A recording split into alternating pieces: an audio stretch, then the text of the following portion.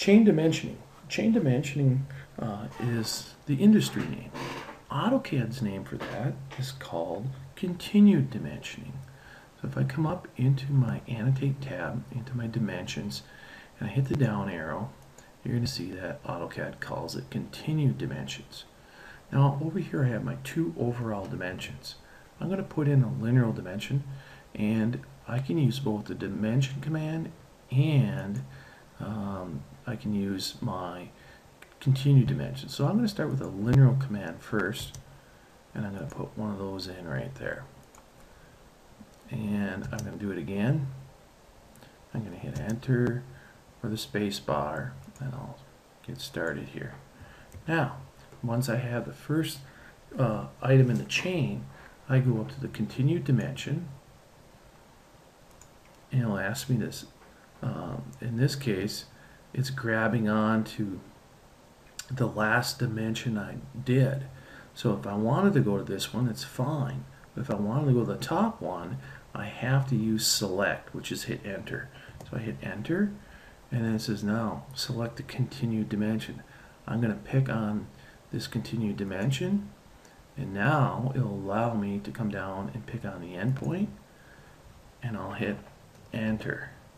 Now you can see that it didn't do a very good job, so I'm going to pick that and slide that over. Just pick right on the text number and move it over and hit escape. Those are called grips.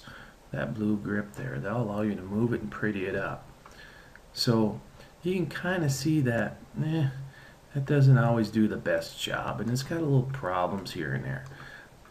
The actual command, the dim command, does much better. It's much user-friendly, has more functions, has a little bit more automation to it. So I'm going to pick the dim command, and then I'm going to come down to continue, and then it says specify the first extension line to continue. I'm going to pick on this extension line right here, and then I'm going to come up and pick on this endpoint. And I'm going to hit enter, the escape, and it did a great job of lining those up automatically for me. Now, typically we don't always put on the next ones in here, but I'm going to here. I'm going to go up to dimension, and I'm going to go down to continue, and I'm going to pick on the extension line, which is this right here, and I'm going to come over here and pick on that. And I'm going to hit escape.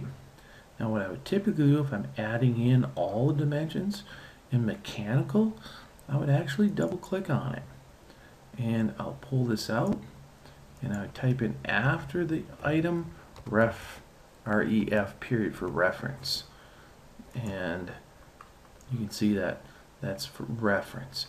Now in architectural we put all the values in. So an example of that would be over here.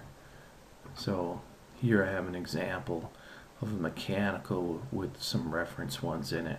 But typically mechanical, we just leave them out and let them do the simple math. So I would just take that one out of there and delete that out of there. So this is chain dimensioning, right? I would recommend that you use the dimension command.